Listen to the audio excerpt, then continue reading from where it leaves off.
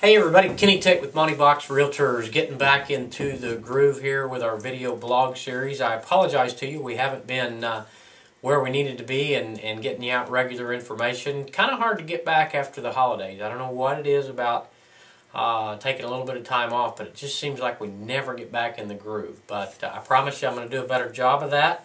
And one of our last posts, we promised that we were going to do a series on basically a buyer seminar. You know, what do you think that you need to know as you get ready to buy a house? And a couple things have happened here lately that are making me really want to get in gear and do that.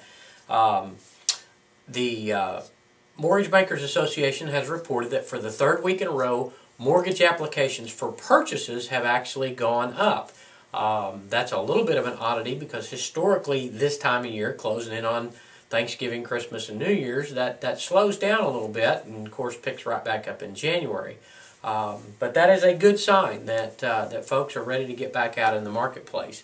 Also, Treasury yields have gone up, and I don't want to get into a big economic lesson about that kind of stuff, but the thing that you as a potential purchaser or even a potential seller need to know is that as Treasury yields go up, so do interest rates. There is a signal in the marketplace that investors are getting out of the ultra-safe, ultra-cash investments, which causes interest rates to rise. And that is a signal that they feel like demand is increasing. Of course, we know oil prices have gone up, and that is another signal that people think that demand is increasing. Actually, all in all, those are good signs that there may be some economic recovery coming.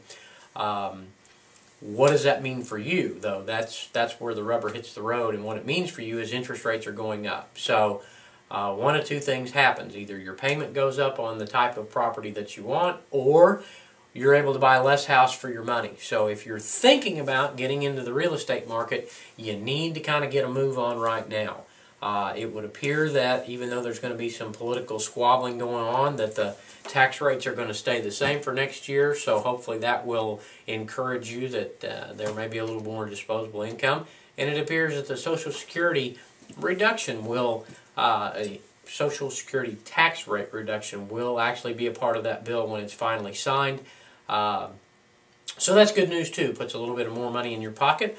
Hopefully puts a little bit more money in the pocket of your employers or encourages them to get out and hire. So,